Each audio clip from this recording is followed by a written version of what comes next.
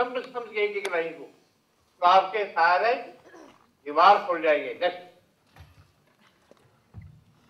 what is important here in case taking in this aphorism, in acute disease the physician should find the particular exciting cause of disease, something which has triggered the disease, ailment from. The ailment from is very important in तो trigger किया,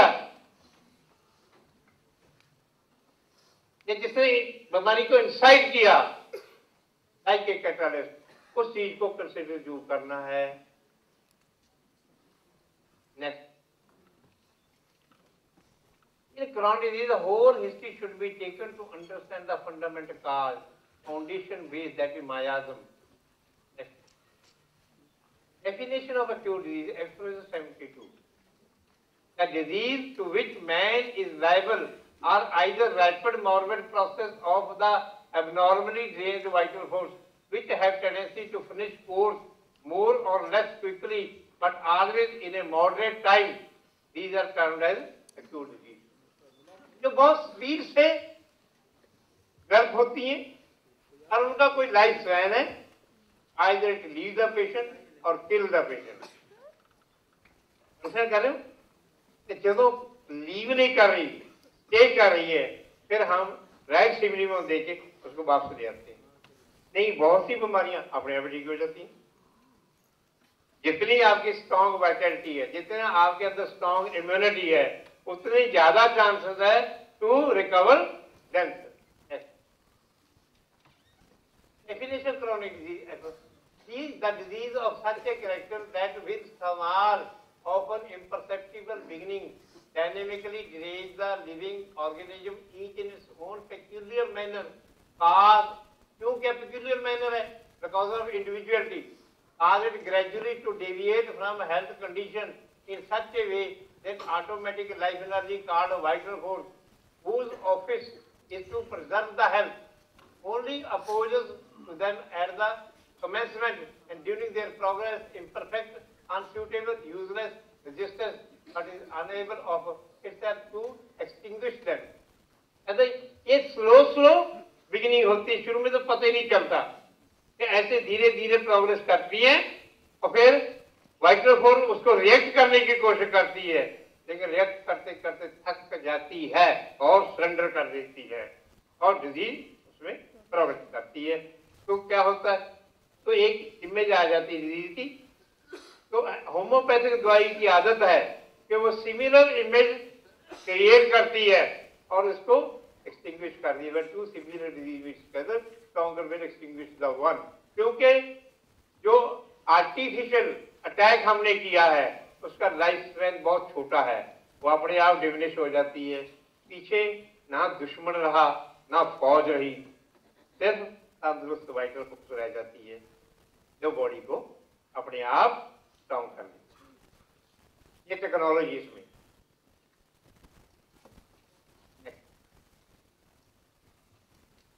सोरा और सोरिक, सोरा is the normal functioning. देखो organelle में लिखा है, अब जब वेजेकर साहब कहते हैं तो बूम बूम करके ऐसे जंप मारती थी, ये होम्योपैथी नहीं है, प्रेडिक्टिव होम्योपैथी होम्योपैथी नहीं है, हम इनकी किताबें नहीं एक्सेप्ट करेंगे। कौन सा क्राइम कर दिया? अगर जेन को मॉडिफाई करके हम उसको स्टाइलोजेन कहने लगे तो उसकी बेसिक टेक्नोलॉजी तो नहीं खत्म होगी, करके उसको मोर मॉडिफाई किया है, उसको मोर रिलायबल किया है। इसमें ये डॉक्टर विजेकर साहब से पहले आंसर है, सोरा is the normal functioning of physiology to maintain homeostasis with the human body. It represent all physical function required to take in oxygen food to give rise to energy that run the human machine. As the human machine runs in order, normal enzymes, neurotransmitter and chemicals are synthesized. They are produced by normal functioning physiology and in the bargain help to maintain normal physiology. Hence, at the physical level, Sura represents nutrition, circulation, respiration, energy or ATP synthesis and all function required for survival of the man. ये सारा काम सोरा साहब करते हैं। सोरा साहब नहीं, तो पंजाबी में ससुर को सौरा कहते हैं, सोरा, सो रहा नहीं तो सो रहा है, सोरा, समझे कि नहीं? जब जितना जो सोरा सोया रहता है वो सारी नॉर्मल फंक्शन का जिम्मेवार है। जब वो जाग जाता है फिर फिजियोलॉजिकल डिस्टर्बेंस होती है।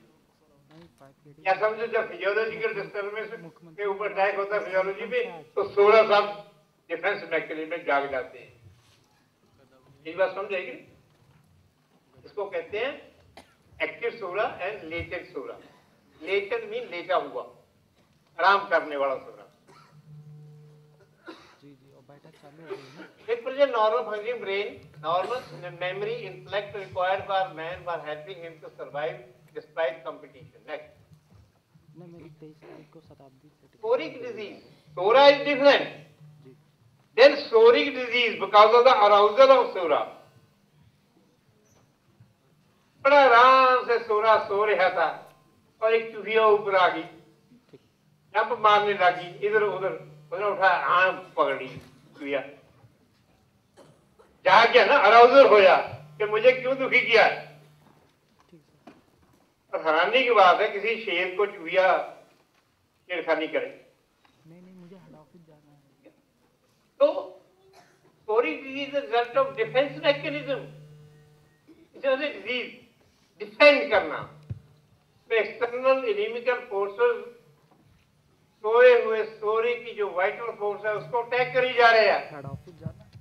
तो अराउजल में वो डिफेंस मैकेनिज्म में अराउज होता है, तो उसको थोड़ी सी फिजियोलॉजिकल डिस्टर्बेंस करनी पड़ती है सर्वाइवल के लिए। कुछ भी हो सकता है, खांसी, जुकाम, irritation, inflammation, anything can be happen. ठीक है, अगर टाइम लगा थोड़ा म्याजिन भी करूंगा। When a living organism under attack, it defense and adaptability has failed. Its first and foremost use is physiology to defend.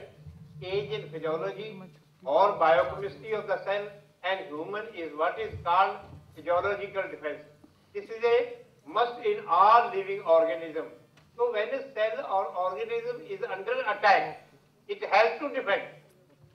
First, by bringing about a change in the physiology causing the cell or tissue to go into irritation, inflammation, oversensitivity. This represents the soric defense or soric disease. As the mental level pain, soric defense produce anxiety, apprehension, irritability, anger, inhibition, excessive thought. Proceed to deal with the same. This is how soric defense produces soric disease by modifying sora or physiology. Is it clear? कि कैसे हमारा defence mechanism चलता है।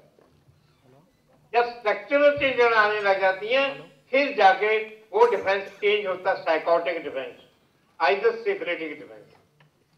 सारा कुछ defence है, तो डरने की जरूरत नहीं है। डिजीज इज नॉट फॉर डरना, disease is for defense. It is just you have to help the internal defense to modify, to उसका बर्डन लूज कर देना। एक अच्छी सी राइट सिमिलियम देके जब वो इंटरनल डिजीज को एक्सटिंग्विश करेगी तो डिफेंस के ऊपर से बर्डन कम हो जाएगा, वो वापस सिफिलिस टू साइकोसिस, जैसे जैसे ठीक हो गया साइकोसिस टू सोरा वापस फौजी चली गई। क्योंकि जिसकी वजह से ये डिफेंस अराउजल हुआ है वो वजह तो चली गई, राइट सिविलियम ने अपने आप फिनिश कर दी, तो वापस रिग्रेशन प्रोसेस हो जाती है जो फौजों को रिट्रीट कराती है वापस बैक टू द प्रिविलियन। फिर वो ऐसे ऐसे देखता चलो चलती है डिजीज, कहते तक कुछ नहीं है, सोरा सब दोबारा फिर हो जाते हैं। And health is very simple, very simple. Unnecessary confuse किया है कॉलेजों में मियाजम पढ़ाने को, मियाजम पता नहीं कौन सी बना है। It is just a pathological defence mechanism with different stages, और उस स्टेज का नाम है सोरा, साइकोसिस एंड सिफिलिस। और कोई बात ही नहीं है इसमें।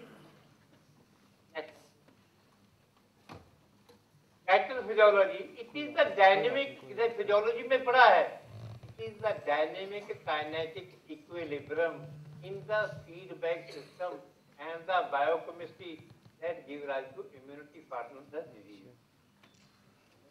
फिजियोलॉजी कहती है ये डायनेमिक काइनेटिक इक्विलिब्रियम है, जिसको हनीमन साहब ने वाइटल फोर्स कहा है। थ्योरी ऑफ डायनेमाइजेशन को गायटन सपोर्ट कर रही है फिजियोलॉजी, ये तो होम्योपैथी ने नहीं लिखी। इज इट क्लियर कि ये डायनेमिक काइनेटिक इक्विलिब्रियम है in the feedback system and the biochemistry that gives rise to immunity from disease. Mean healthy dynamic equilibrium mean healthy vital force is the cause of immunity from it preserve the life। Organelle में लिखा हुआ सारा 9th एफरेज पढ़ लो बेटा, इन्हें बंद करके 9th एफरेज भी अच्छी तरह पढ़ो बेटा, 2-3 लाइन नहीं है आपको, फिर मैं 9th एफरेज पढ़ाता हूँ। पटो जी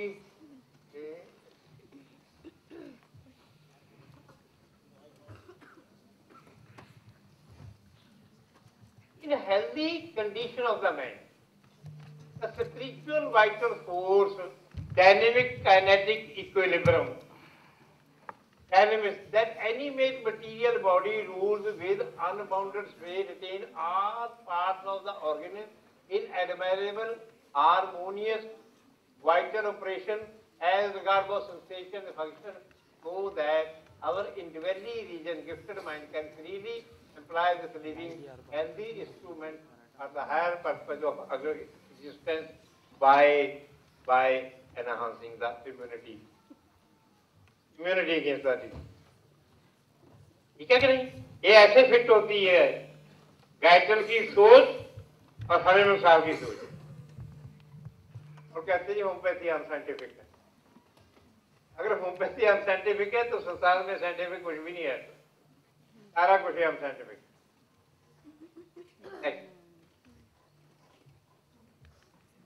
What is genotype? यहाँ एक्यूट में जीनोटाइप फिनोटाइप बहुत चलता है। Genotype the genetic constitution of an organism or a group of organism, a group or class of organism having the same genetic constitution and same genetic code is a state of genotype। जहां पे उसका जो origin है, जो उसका original वजूद है, जब वो रिफ्लेक्ट होता है सेल के अंदर and creating a particular genetic code, उस सिचुएशन को जीनोटाइप सिचुएशन कहते हैं। Genotype prescription also called GCS, genotype constitution of similimum, genetic constitution similimum, name coined by doctor Praful Vijaykar. Genetic constitution, हमको कहा कॉन्स्टिट्यूशन रेमेडी दे रही है, उन्होंने इसको और अच्छी तरह स्वरूप दे दिया जेनेटिक कॉन्स्टिट्यूशन एंड सिमिलिमम। इसका सिमिलिमम होए, जो मेरा जेनेटिक कोड है, it should quite resemble with the genetic code of the remedy. The medicinal genetic code should be identical to the person in question genetic code, जिसको हम handle कर रहे हैं। तो similimum should be from the genetic level to the particular symptoms, characteristics. GCS, genotype prescription, in all the cases where genetic mutation has not taken place. To select GCS, we take into consideration the following symptoms of leading miasm. पहले तो symptoms of leading miasm, then उसका सूरा क्या है, उसकी disposition क्या है, तीनों को जोड़ के कॉन्स्टिट्यूशनल रेमेडी बनती है। जैसे हमने केस में दिखाया था कि जितने एलिमेंट फ्रॉम फ्राइड वो सूरा है, जो भी सिफिलिटिक लूब्रिकेंट, जैसे किसी पे सिफिलिस आ रही है म्याजोडोमिनरी म्याजोसिफिलिस, हेमोरेजिक टेंडेंसी, विकेरियस मेंस्ट्रुएशन, ये क्या है? ये जनरल मेकअप है। Then squeegee, lean, thin, tall, chilly, thirsty, magnetized, desire to be. Plus, storage need love. It needs under storage is love. The stem cell stimulation GCS is phosphorus. It is phosphorus. CDA. These characters should be the genetic minimum where there is no hemorrhagic diathesis. Don't expect phosphorus. हो ही नहीं सकता.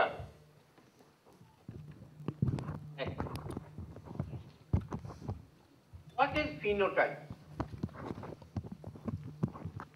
An observed state is referred to as phenotype.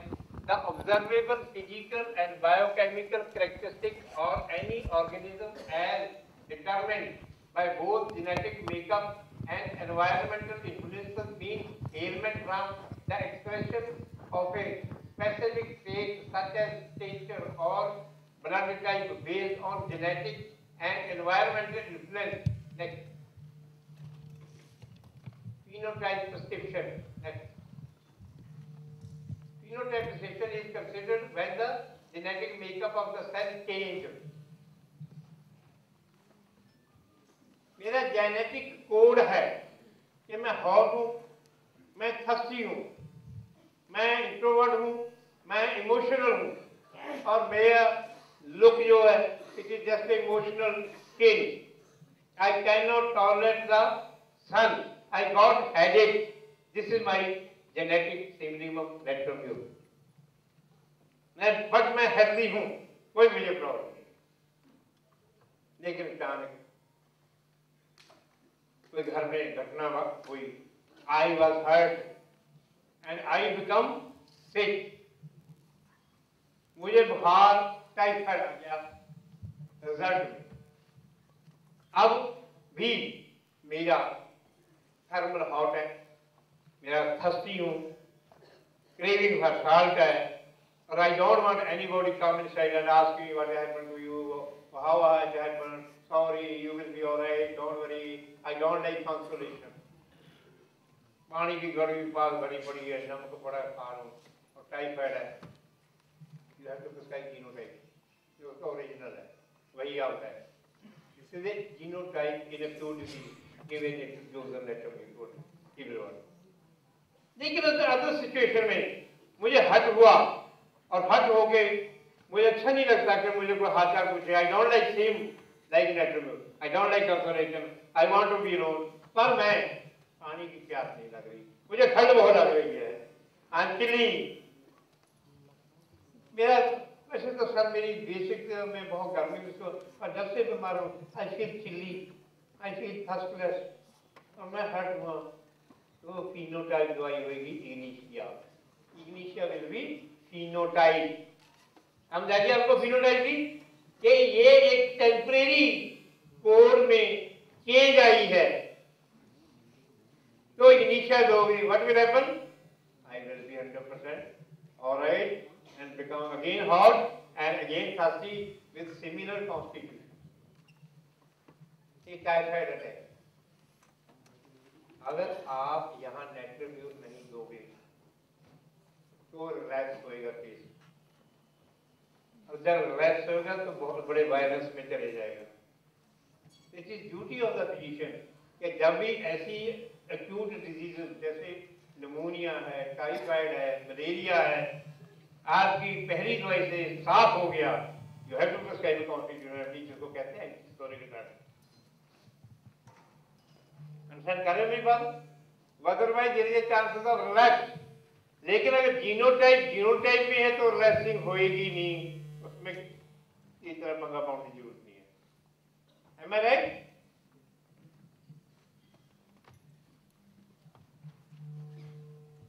These cases we have to take the advancing syphilitic miasm with present state. ये होता है जब advance pathology है, उसमें भी ऐसे होता है. आदमी के दो पोल हैं, एक ये एक ये. एक एक्यूट बीमारी हेल्दी स्टेट में, ये बस हम जाने वाले हैं, बाय बाय करने वाले हैं, एडवांस पैथोलॉजी है, बस कौमे में पड़ा है, बुरा हाल है, 80 साल का बूढ़ा है और आखिरी सांसें ले रहा है। तो यहाँ पे आपने कोई एक बहुत बढ़िया सा सिगरेट सिम्टम ढूंढना और प्रेजेंट सिम्टम लेने, दिल्ली है सस्ती है। वो जो जिंदगी में क्या था, यहाँ भी फिनोटाइप है, यहाँ भी फिनोटाइप है, सेंटर में जीनोटाइप है। समझ आएगी मेरी बात करें? जैसे आप बच्चे हैं, अचानक आपको टाइफाइड हो गया, ये है। जब आप में कोई 75 साल की बुढ़िया होगी या इवन यंग एज में कोई बिल्कुल एडवांस पैथोलॉजी आ गई कि इसके बचने के चांसेस कम है, तो ये दोनों में फिनोटाइप मेडिसिन आती है, प्रेजेंट प्रेडोमिनेंट सिम्टम को लेकर। It may be genotype but it may be phenotype. लेकिन जब नॉर्मल स्टेट में है देन इट रिक्वायर कॉन्स्टिट्यूशनल। समझ आगे मेरी बात करें? तो और कहाँ कॉन्स्टिट्यूशनल लोड पड़ती है? जब एक्यूट डिजीज बार बार रिलैक्स होए आपकी बेवकूफी की वजह से, क्योंकि आपने दी नहीं कॉन्स्टिट्यूशनल, तो वो कभी भी फिनोटाइप दवाई नहीं देनी। उसको जो मर्जी सिम्टम होए उसकी बेसिक कॉन्स्टिट्यूशन पे दवाई देंगे, तब हो जाएगी। मलेरिया आ रहा है, डेंगू बढ़ रहा है, एमरजेंसी हो रही है, अभी भी दी एग्जाम्पल। वो देखो डेंगू मास्टर बैठा मेरा यहाँ पे, आ गया हेमंत, उठ गया।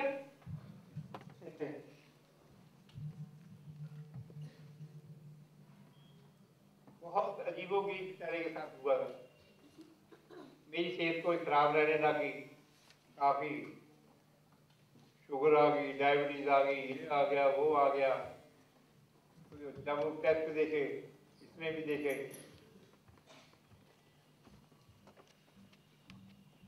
तो इसको बुखार आ गया। कहा मैंने पढ़ाया कि बुखार में दवाई नहीं खानी, अपने आप ठीक हो जाएगी। वो इन्होंने रखा लगाया हुआ, ये नहीं सोचते कि मुझे 4 दिन से कंटिन्यूस वायरल बुखार आ गया है, मैं सबसे बात तो कर लूं, मुझे बताया तक भी नहीं। तो मैं अचानक घर पे बैठा, कहते जी उसकी हाथ बहुत खराब होगी हेमंत की, पता नहीं कितने रह गया था प्लेटलेट को, 35-40 हजार के करीब प्लेटलेट अकाउंट गिर गया। मैं सोए हुए को उठाया, हाँ मैं भागा, मैडम को लिया, मुझे तो प्लेटलेट अकाउंट कैसे गिर गया, क्या हुआ, व्हाट इज द प्रॉब्लम? मैं सबको मानता सकता, कोई टेंशन है तेरे को, कुछ टेस्ट हुआ तो घर में प्रॉब्लम आई है? तो नहीं, जैसे आपके टेस्ट देखने में बहुत टेंशन में चली गया।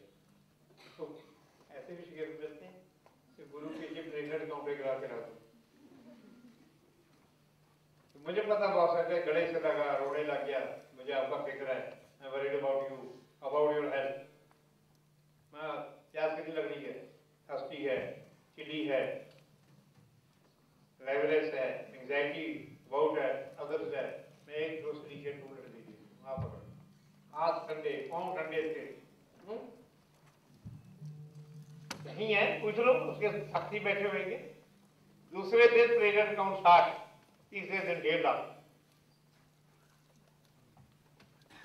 क्यों सुमन, ये उसकी वाइफ है, क्यों सच्ची क्या लग नहीं? एकदम, हाँ एकदम वैसे क्या, शुक्र मुंडा बच गया, नहीं मर जाती। इट वॉज एमरजेंसी, समझ रहा है। लेकिन अगर मैं हॉस्पिटल ले जाऊँ पता नहीं क्या बनेगा। सोच के ध्यान से जब निकली, मैंने हाथ लगाया, ऐसे लगाया, जो सलीशियस सिम्टम में आ रही थी, और इसी कोड हैंड पसीना कलन में इसलिए कर दी, ठीक हो गया। अब फिर दोबारा मरा था, कब हुआ था हमारा? 2-3 महीने पहले फिर ना मुझे बताया था, करे मैंने 15-20 दिन बुखार के साथ रेंगल करी है, दवाइयों ने खाए, मतलब दवाई नहीं, कहता क्यों, तो चलो दवा ठीक है, दवाई क्यों ली? नहीं सर जी मैंने दी, माँ सलीशियर पी कर, 1-2 सलीशियर ली, दूसरे दिन बुखार हो। वो घटना कई साल पहले की है। मैं सलीशियर एक तारीखिया बने ये जो जितनी ऑर्गेनाइज हो रही है ना इतने अच्छे ढंग से, ये सलीशे ही कर सकती, कोई और नहीं कर सकता। तो इसको देखना, उसको फिर चाल ढाल रंग, is so quiet child, who is so patient child, is so reverent, down to earth। और उन्हें रेगुलर फोन करके, जब भी मेरे पास उसका भाई है, ये नहीं पूछे तेरा क्या हाल है, अरे सर कैसे हैं, ठीक है, ये ठीक है, खाना पीना ठीक है, उन्हें रेगुलर पूछना। मेरी बात को अंडरस्टैंड किया? तो ये कौन सी कॉन्स्टिट्यूशन करती है वो हमें पता है। इसीलिए मेरे से कुछ बच्चे इरिटेट हो जाते हैं, जिनको मैं भाव नहीं डालता ज्यादा, भागा भागा करते, सेमिनार ऑर्गेनाइज भी करा देते हैं, सबको करते हैं, लेकिन मैं इसे शक्ल देख लेता हूँ और मुझे पता है कि कौन सी बला है। और मेरा आदत है कि मूवमेंट के जो इंटरनल रिंग्स हैं, दो रिंग, एक बहुत इंटरनल है, एक थोड़ा सा बाहर है, उसके अंदर एंट्री उन्हों की है जिनका मुझे जेनेटिक कोड सही लगता है, दूसरों को नहीं अंदर आते। फिर वो शिकायतें आती है, हमें पढ़ने नहीं देते, सारी पढ़ाई की बात नहीं है, उनका कहना था हमें पढ़ने नहीं देते, हमने काम करना है नहीं।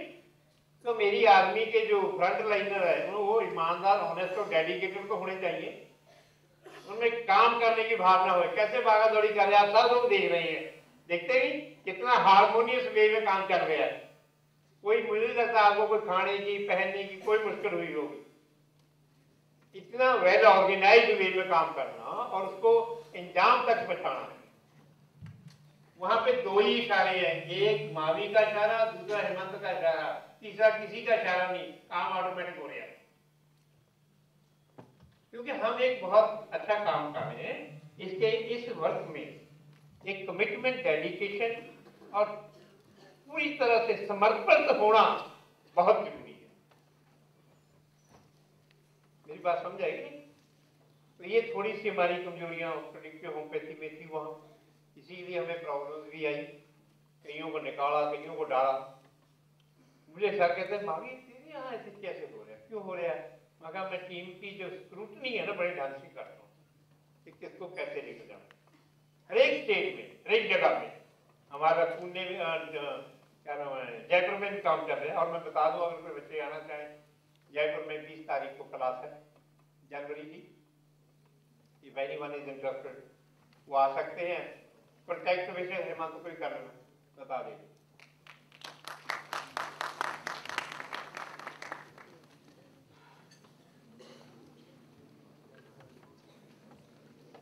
मैं अपने पर्सनल जो मेरे बच्चे हैं मैं उनको बहुत प्यार करता हूँ, लेकिन जो इनको करता हूं वो शायद उनको भी नहीं करता,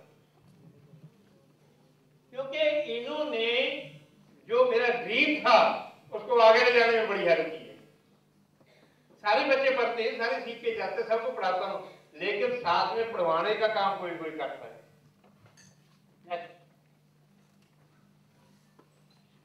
In case with symptoms, mania with paralysis, mania with paralysis, ये है syphilitic रूबरी। Mucus secretions accurate, chilly, medicines are only Nasomica and Passport. Differentiate the remedies with the present state. Differentiate the ये एडवांस पैथोलॉजी का है। Present state nerve, उसको differentiate कर लो, क्या होएगा?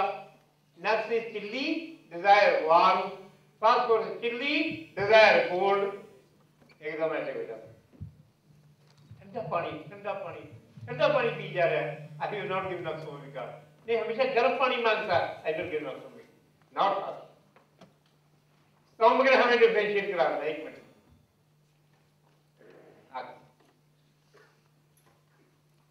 in healthy condition of man, spiritual vital force animates the material body, rules in unconscious way, retain all part organ, admirable wide operation, regard sensation, so that in short, spiritual vital force cause harmony in body. In short, only spiritual vital force, either dynamic, kinetic, equilibrium, is the state of health. Next. In short, SORA represents normal, natural physiology of the body, whereas psoriatic disease or illness are symptoms arising out of physiological difference, psoriatic difference.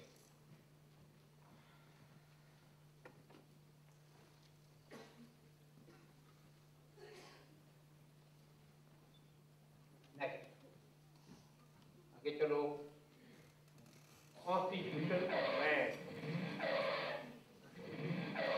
ये क्यों हो रहा है?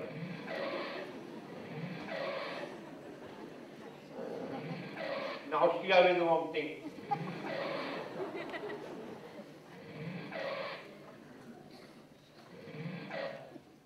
ऐसे करते होते हैं देखे के सामने शराबी. इसको और करा दे यार. हो गया? तो ये मैं आपको पहले बता चुका हूं. यही हमारी टेक्नोलॉजी कॉन्स्टिट्यूशनल क्रॉनिक में है with genetic disposition. With genetic disposition. Acute में है change disposition. What is the change disposition? इतना क्या फर्क है? चेंज डिस्पोजिशन जब होती है तो जीनोटाइप बनता है. अगर डिस्पोजिशन चेंज नहीं होती तो वो जीनोटाइप बनता है. नहीं.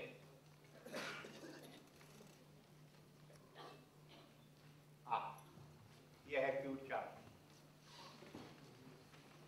तो ये सारा 5 तत्व के ऊपर है. 5 तत्व के ऊपर वो जो मैंने अभी बताए हैं उनके ऊपर बेस्ड है हमारा एक्यूट चार्ट.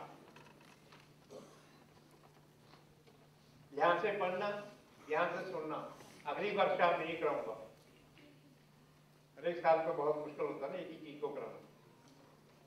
तो ये क्या है? Activity, energy level. तो हमने सबसे ऊपर लिखा एनर्जी लेवल, जो पहला जिसको आप आकाश कह देते हैं. एनर्जी लेवल आकाश में से ऊपर होता है. तो एक्टिविटी, एक्टिविटी ये मेरी एक्टिविटी है नहीं.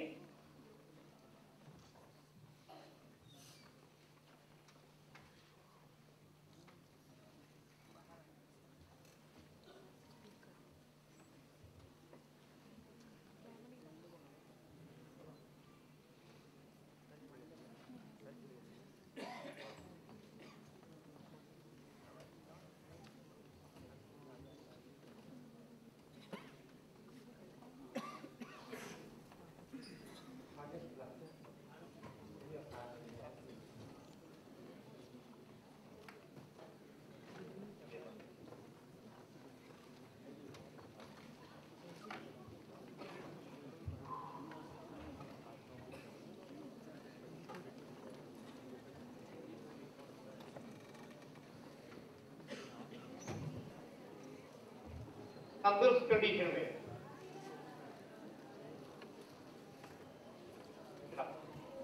ये मेरा घर है, ये मेरी पोती है.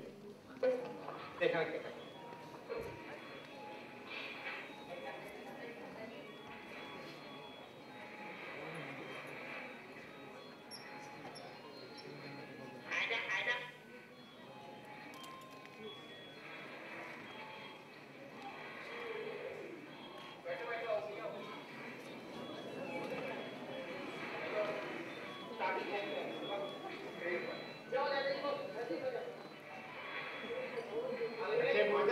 क्या उठाया, दूसरा बच्चा में कुत्ता उठाया हुआ है.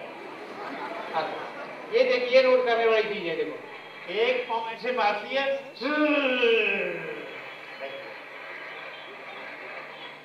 यहां से आपको स्पीड पता चलती बच्चे की नहीं. ये बिल्कुल रफ्तार में नहीं था.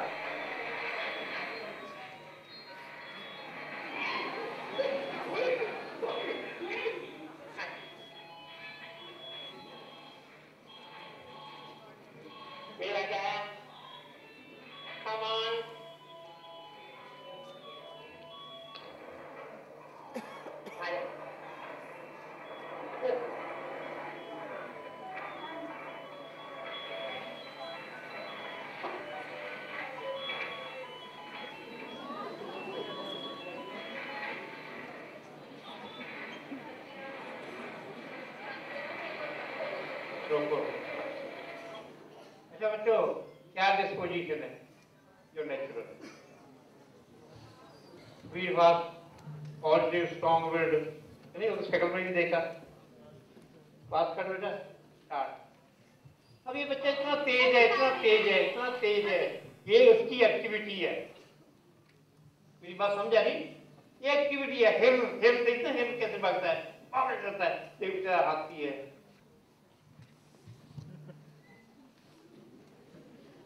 ये दो जानवरों की एक्टिविटी देखो, हिरन क्या खरगोश क्या मार गया, और कच्चू बेचारा ऐसे ले जाता है। ये स्लो फास्ट हर एक जगह है। ये इंसान का जेनेटिक कोड है। Speed represent genetic code eight activity level. मेरी बात समझ आ रही है आपको?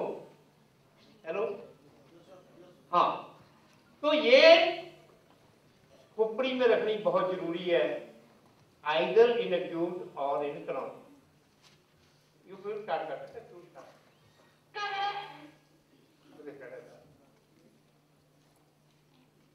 ये एक मिनट, आप फोटो नहीं, हर एक जगह देखो इसका चेहरा बच्चे का। आप घर में अपने बच्चों को देखो, ये देखो, ये दिखा लो,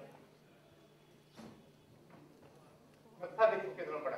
कान हमेशा स्पीड फास्ट, बच्चों के कान बाहर को है। इतनी छोटी उम्र में इसमें कान भी,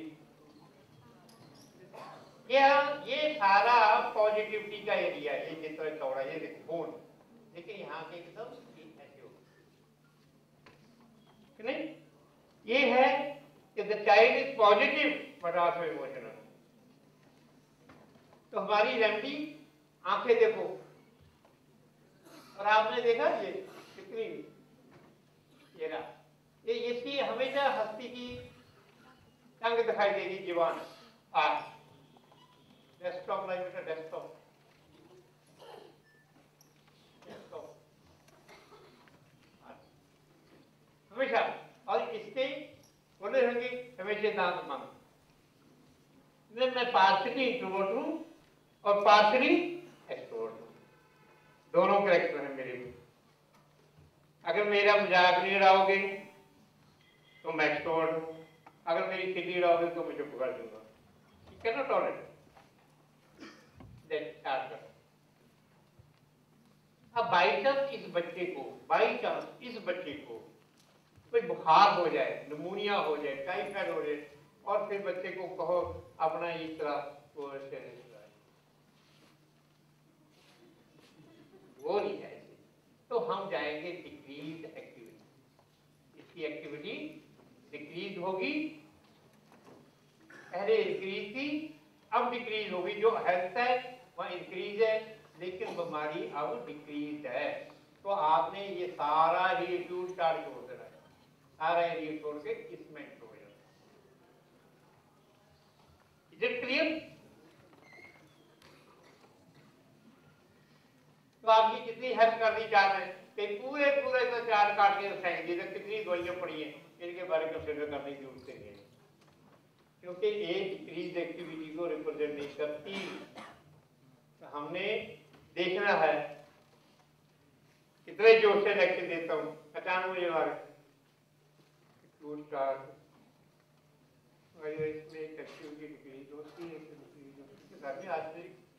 तुझे कहते घर बड़ी सूंगी, आज हो गया, कहते तुझे सांस सूंघ गया।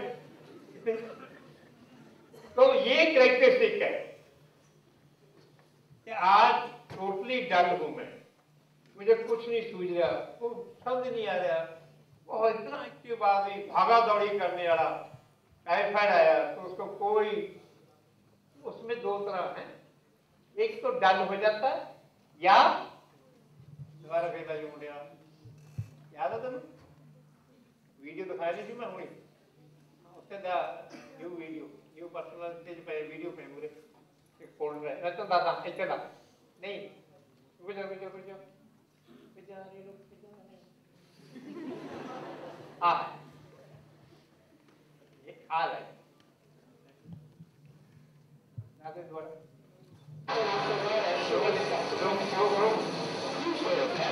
ये है स्लीप ओवर पावर। आंखें नहीं खुलती।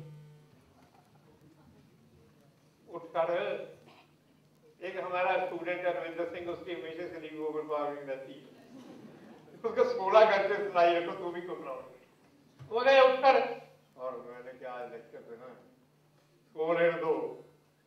सर की सारी बातें अच्छी हैं, ये जो खुद 5 बजे उठ करते थे सबसे बुरी बात है। तो इसको कहते स्लीप। ये कब है? when somebody your patient, your relative, either yourself, कि आप बहुत एक्टिव पर्सनैलिटी हैं, लेकिन जैसे ही बुखार का अटैक आया आप बहुत स्लो हो गए, लेकिन साथ के साथ आंखें नहीं खुलती। सारी सुबह से सुबह पढ़ो, शाम के 5 बजे आंखें नहीं खुलती, सोने के लिए। यह है स्लीप ओवर पावरिंग। देखना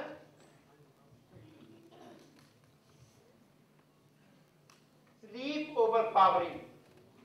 अगर डल एक्टिविटी में स्लीप, तो दवाइयां आपकी सिर्फ 3 रहेगी, ओपियम, एंटीटार, नक्समन। एक साइकिल में ऐसे गए, पता नहीं क्या जैसे टाइफाइड है तो सोते ही बहुत है, सो ही जा रहे हैं। तो आपको ये इतने एरिया में घूमने फिरने की कोई जरूरत नहीं, जो हो जाते हैं। स्लीप हो गया ना कितना शॉर्टकट। एक सेकंड में आप एकदम एंट्री कर गए अंदर कि यहाँ पे दवाई है। तो आगे क्या है आप देख रहे हैं, ठंडी में भी कपड़ा ले रहे हैं, ओपियम। अगर छाती खड़खड़ करती है, टिमटाट विद चिलीनेस। अगर बहुत sticky dry mouth with पाउटनी saliva, नक्स मोटा था। क्या मुश्किल है?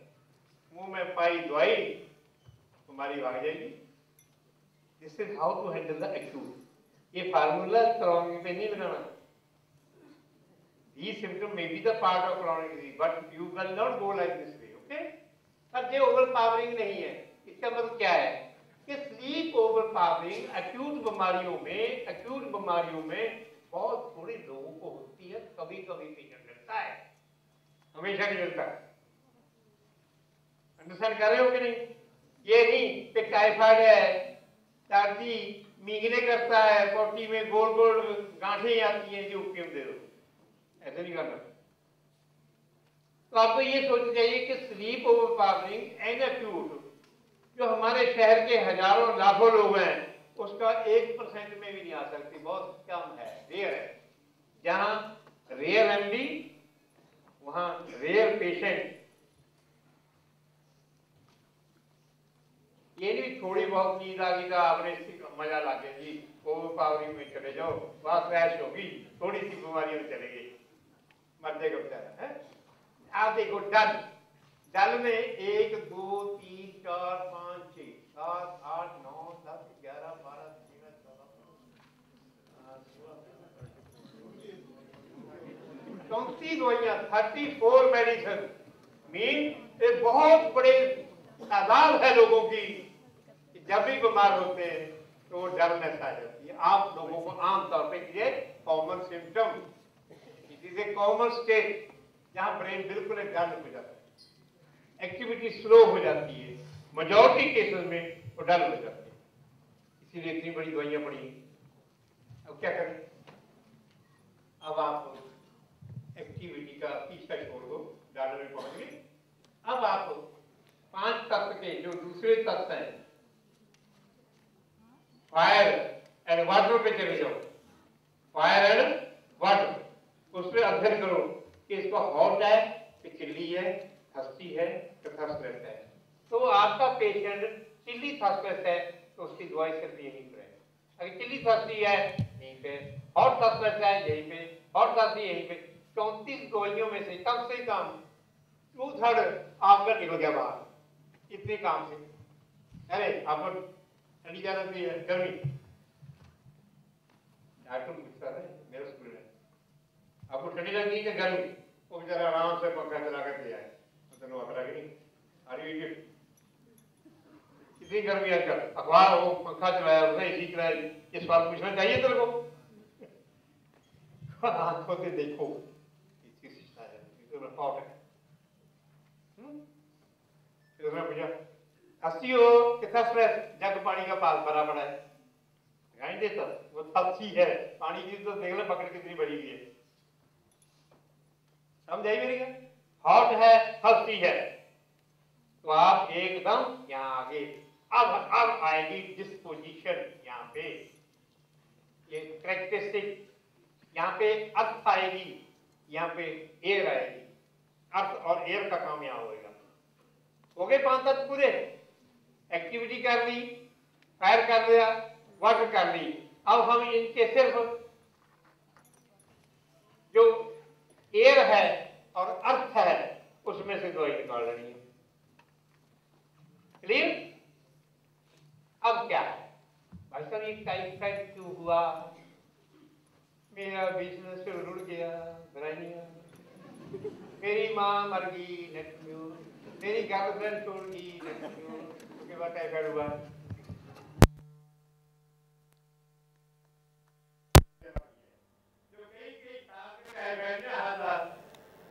बस उनके एक ही अंदर से आता है, में से गाना तेरा गर्द क्यों में गर्द मेरी बस खाया है, इसीलिए मुझे टाइफाइड ने मारा।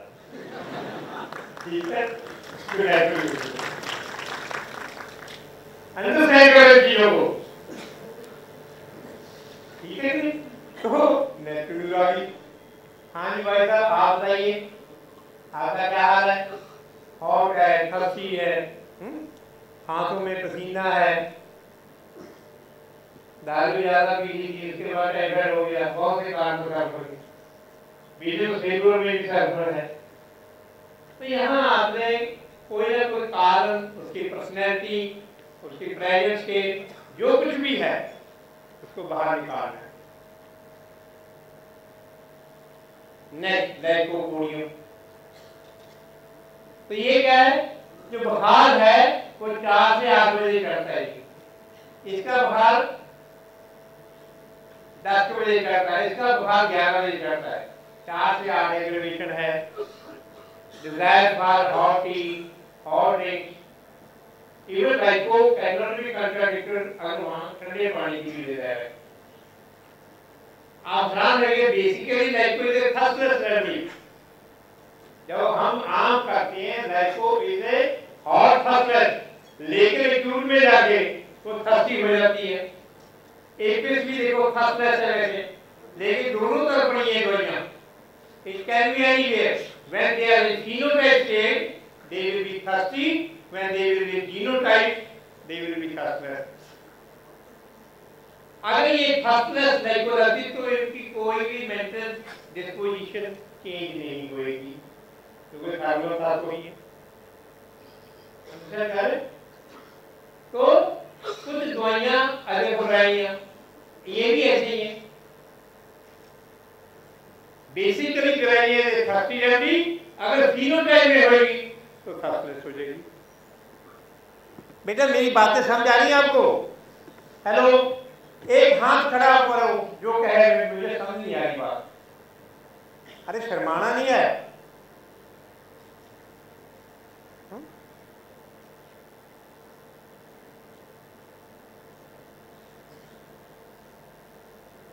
किसी बच्चे को नहीं पता है बात, तो मैंने आपको बताया कि आपने ऐसे ऐसे करना अंदर, तो ये ठीक था। Thirsty, थर्स्टलेस, hot. आप आ जाओ इधर, किली देखो, ये आदि, ये साड़ियां, ये भी गम ने मारा, इसको भी गम ने मारा, इसको भी गम ने मारा, इसको भी गम ने मारा, और इस गम को मार डालो। ये टाइफाइड की बात। मेजॉरिटी ऐसी एक्यूट बीमारियां ये मुसीबतों से आती है। Negative card is a part of negative, it is also factor by insult. Stress is also factor by motivation. बेटी तेरे को ये टाइफाइड कब से हुआ है? डॉक्टर साहब जब से मैं यहाँ ब्याह के आई हूँ उसके बाद से होने लगा। तेरे को तेरी सास सूंगी? क्या बात कर रहे हो? बता सकता मैं क्या करूं? मुझे बताया ना तेरी सासू कैसी है? मेरा दरबार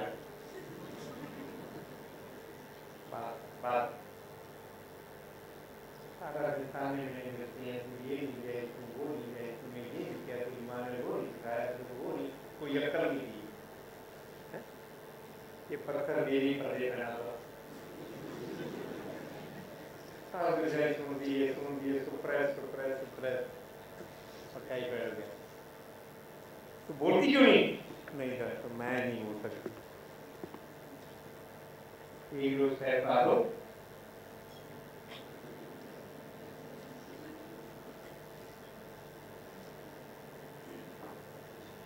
जिसकी साथ कपत्ती गया उसकी दवाई पकी। तो बच्चियों जब खाती हुई ना कैसे ये दूर है,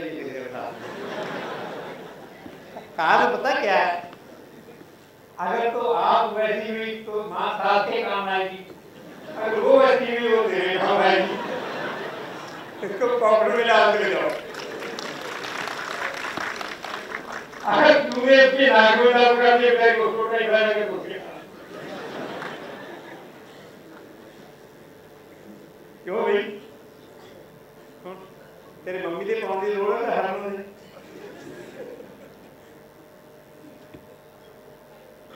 कई बार दोनों को नहीं जरूरत पड़ती, आदमी को खुद ही खानी पड़ती। जहाँ निकल मेरी खानी वो कहाँ तो आती ना वैसे गड्डी होंगी लड़के को खानी पड़ती है यार। वो तो तू जाएगी ना तो साथ में कैसे करेगा वो मेरे को सीने हराम करके रखिए।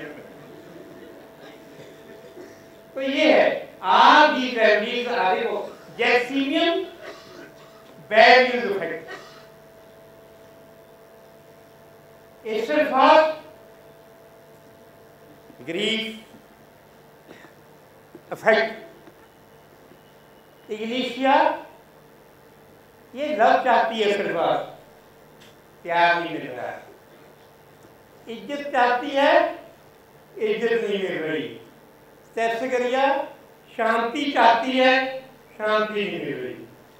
समझेंगे तो नेचुरल काज को तो वैसे ही बैठी हुई जाती संसार के में परमात्मा अगर पैदा करना था कैसी ऐसे ग्रह पे पैदा करते हैं जहाँ इतनी बेइज्जती ना होती, तो फिर धरती भी क्यों पैदा कर दिया, ये सारे मुंडी बहुत करते हैं। मिसएंट्रोपी अवर्सन टू ह्यूमन बीइंग, इसीलिए वो भयंकर करना चल जाता है। छोड़ है संसार लीव देम, किसी शादी में जाना किसी ब्याह में जाना मुझे मैं नहीं जाना। जब भी आपको पता चल जाए कोई आदमी अनस्टोटर हो गया तो वो क्यों हो गया, पहले नहीं था मैं पहले में बहुत हिस्सा होता जाती ये हालात देखे मैं बिल्कुल ये अलग बात है। एक शर्मा को होता है ब्रैडा का भी नहीं जाते किसी शादी में, all Vedas are trying to hide, go away from the social gatherings, stay only down on the good schools.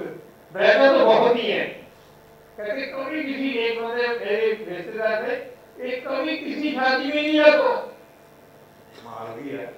हम तो पूरा साल की शादी की वेट करते थे, कौन कौन सी शादी आ रही है, अभी हटो 10 ये स्टूडेंट लोग आ गए होने लगे, अब जाते हैं क्यों हैरी बॉल में मैं तो फिर शादी हुई 300 पैसे दे दूंगा, कहाँ तो मेरा रुकना नहीं, क्योंकि साल में कम से कम 300 पैसे में शादियां आती हैं। तो ये देखो मिसएंथ्रोपी नेचुरल का 3 नंबर, ये रेमेडी बहुत एपेथेटिक है, बिल्कुल नफरत हो जाती संसार। मैं हैरान रह गया जब मैंने पासपोर्ट देखी तो सबसे ज्यादा प्रोग्रेस है, लेकिन ये सिगरेट स्टेज में जब जाती है ना बड़ा क्या है मीला जी का सबके सामने हरेक का काम करना, हरेक के घर जाना, हरेक के पास रहना, पर हालात ने इसको धीरे धीरे अपने आप में तोड़ के रख दिया। जैसे कि ऐसा हम बना रहे कि पासपोर्ट कैसे याद रखती है, उसको तो बसे ह्यूमन बीइंग मिलते हैं। तो ये सारा कमाल ज्ञान का है। तो एक दिन टाइफाइड बहुत जो अच्छा सोशल आदमी है उसको बिल्कुल नहीं मिलना है, बच्चे से मान खत्म हो जाए और वो चिल्ली है हंसी है आमतौर पर ज़्यादा दोस्त होता है, हेडेक होता है, सन can not tolerate heat reactor का एपेची हो जाए।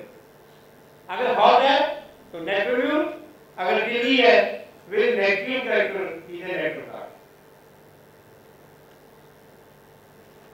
So this is some superficial study which I am giving to you. We will go to the details of every remedy. अब एक आदमी है जो बिल्कुल नॉर्मल है, अच्छा भला है, अच्छी स्पीड है मीडियम, लेकिन जैसे ही हमारा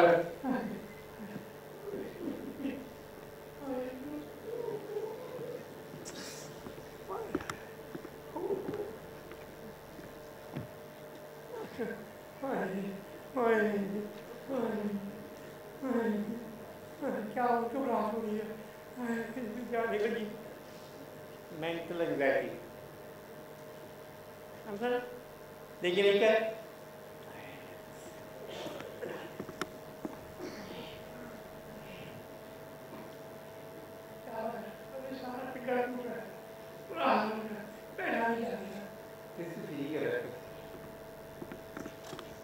arsenic represent mental anxiety, stocks represent physical anxiety. समझेगी? जब मसल में एंग्जाइटी है तो आपने जाना है फिजिकल एक्सरसाइज में। अगर मेंटल एंग्जाइटी है यह तो वो अब यहाँ तक है कि आमतौर पे लोगों की अगर एक्टिविटी की जाएगी तो उनके आवाम में मेंटल एंग्जाइटी ज़्यादा आती है। इसलिए दवाइयाँ होती है मेंटल एंग्जाइटी में, it is a common symptom. पर अगर आपके पेशेंट में फिजिकल एंग्जाइटी है, it is a very stage characteristic reaction, तो ये आपके बहुत काम की चीज है। वहां पे आपको शक्कर करनी पड़ेगी, यहाँ नहीं करनी पड़ेगी।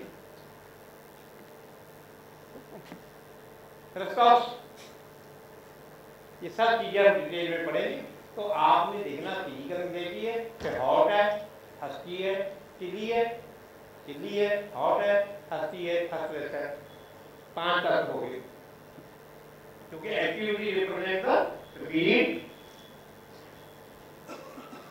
hot represent the fire, thirst represent the water, and then you have to take the mental and physical symptom of air and earth.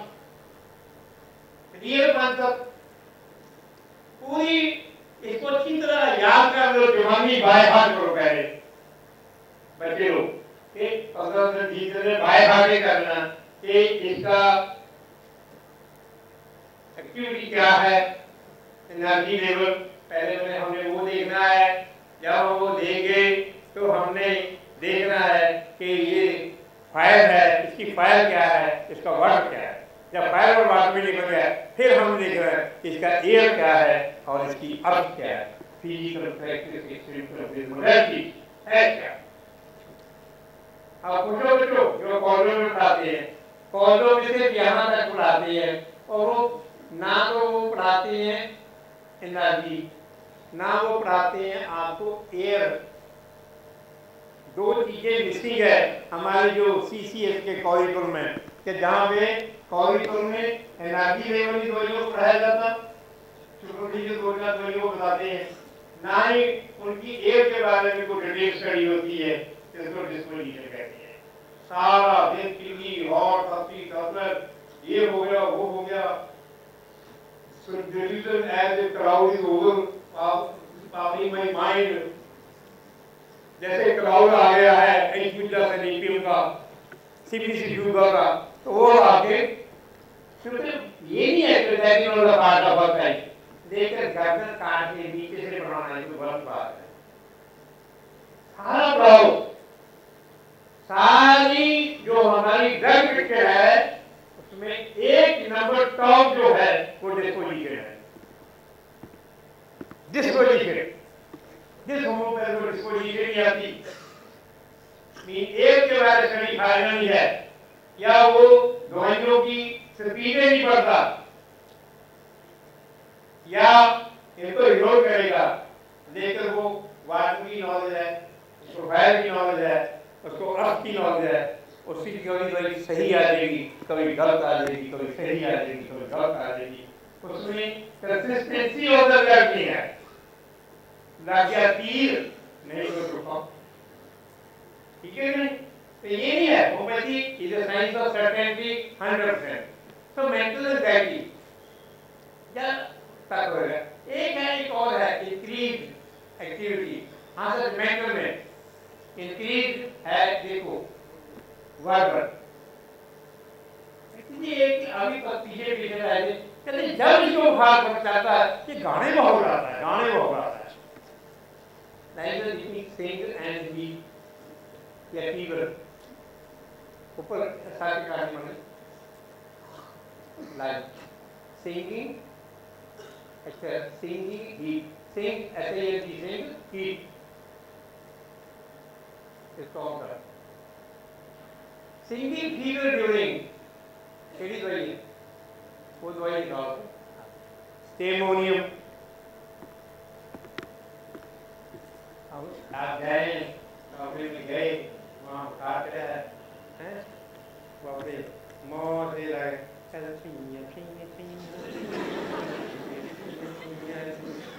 कभी क्या कर रहा है कभी पता जाए बुखार चढ़ा तो गाने बहुत ज्यादा होते हैं. गाने ही करता है गाने में ही रहता है. अच्छा हाँ स्टेमोनियम बन पास. अब ये मैंने एक क्या एक दवाई है सिर्फ इसका मतलब हजारों में एक है जिसको ये हरे गोदावरी महबूबा क्या कहता है ये हजारों में एक है. तो वो ऐसी होती है और काम भी ऐसा करती है कमाल करके आ देती है. नहीं